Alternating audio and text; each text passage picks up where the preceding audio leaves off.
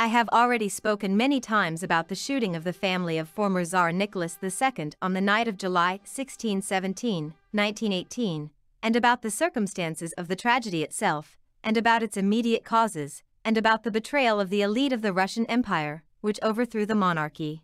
But this topic is almost inexhaustible, like any key event in our history. In the days of the current 105th anniversary of the tragedy, I want to focus on the fault of the emperor himself. Revolutionaries, the elite and objective historical circumstances can be blamed as much as you like, but often the victim himself indulges in his sad ending. Tsar Nicholas is the clearest example in this regard. I believe that he made his main fatal mistakes during the First World War, into which he dragged Russia in 1914 with goals and objectives incomprehensible to the people. The beginning of this war took place under the banner of the most rabid chauvinism, which resulted in a massive espionage campaign that descended on the Russian Empire. First of all, this hit numerous Russian Germans. They were often forced to change their surnames to Russian in order to avoid persecution and suspicion. It got to the point that even the name of the capital of the empire, St. Petersburg, seemed suspicious to the patriots. And the Tsar ordered that it be urgently renamed Petrograd.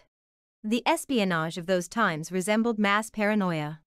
She was strongly supported by the country's leadership. It got to the point that the Minister of War, Vladimir Sukhanlinov, was accused of working for the Germans, who allegedly did not prepare the army for war. The case of Colonel Sergei Myasadov, who served almost as an intermediary between the Germans and the traitor minister, was fabricated, which has been proven by all leading historians. As a result, the colonel was hanged and the minister was ignominiously dismissed. Obviously, references to the allegedly numerous German spies were the easiest way for both the Tsar and his entourage to explain the obvious failures of the empire's counterintelligence work, the defeat of the Russian army and their own helplessness. And that wasn't all. It is believed that the monstrous practice of collectively accusing entire nations of betrayal and their mass eviction originated during World War II, when the Americans drove all their compatriots of Japanese origin into concentration camps, and the Stalinist regime evicted a number of Caucasian nationalities to Siberia. But the first step in this direction was taken by the Tsarist government. One day, the commander of the Russian army, Grand Duke Nikolai Nikolaevich, decided that a large Jewish community living in the lands of western Belarus and Ukraine was secretly working for the enemy. At the end of November 1914, the prince issued a secret order authorizing the military to take Jewish hostages from among the local residents. If anyone from the Jewish community was caught in espionage and betrayal, the hostages would pay with their lives. And such people were really hanged without trial. Count Pavel Ignatiev, who worked in the counterintelligence of the Southwestern Front, later recalled that his department was literally inundated with denunciations of Jews. According to him, every Jew was treated as a spy, although 90% of the denunciations were ridiculous and useless. And in March 1915, after a heavy defeat and the beginning of the withdrawal of Russian troops, an order was given for the mass and total deportation of the Jewish population from the war zone. And if under Stalin the state was not only engaged in deportation, but also resettled immigrants to a new place of residence, then in this case hundreds of thousands of people were simply expelled from their homes, in fact, to the mercy of fate.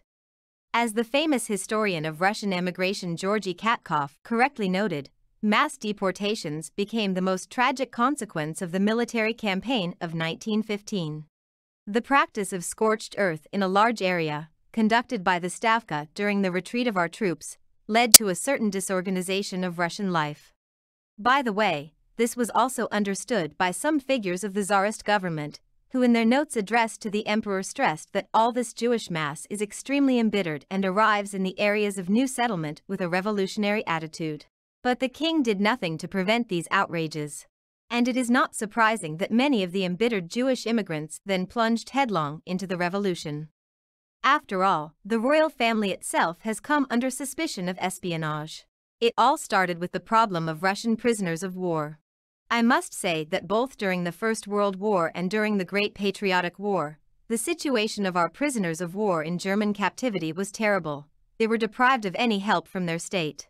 But if Stalin can still be justified in some way, the German Nazis simply refused to contact the Soviet government on the issue of prisoners, then the Tsar, who had ample opportunities to influence Germany through the Red Cross and other international organizations, is difficult to understand in this regard. Russian military historian Maxim Oskin said, Russian prisoners of war received practically no help from the Russian government. The rights of Russian prisoners in Germany were defended by the ambassador of neutral Spain, who often appealed to international organizations with requests for help to Russian prisoners, because the Russian authorities did not care about it. Do you know why such assistance was not provided? Because in the spring of 1915, Nicholas II decided that bread from Russia, sent to our prisoners, would allegedly be used to replenish food supplies for the German troops. Where the king got this information from, probably only he knew. However, one day the royal family tried to alleviate the fate of Russian prisoners of war. Empress Alexandra Fyodorovna created a committee in support of Russian prisoners of war. But the very idea of the committee to send food parcels to captured soldiers met fierce resistance from the Russian liberal and patriotic press. And isn't this a hidden form of secret food supplies to Germany, because the Tsar himself pointed this out? Moreover, they immediately remembered that the Empress was German by nationality.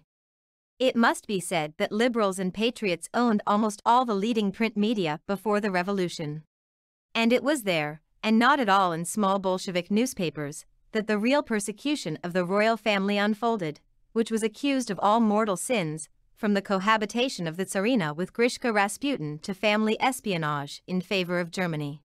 The peak of harassment occurred at the end of 1916. The intention to conclude a separate peace with the Germans was actively attributed to the royal family, although the Tsar himself did not even think about such a thing.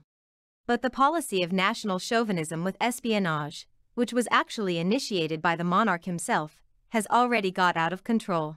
Moreover, even the generals of the Russian army, who conspired with liberal politicians to overthrow the monarchy, believed in the royal treason that occurred in February 1917 with the complete indifference of the masses.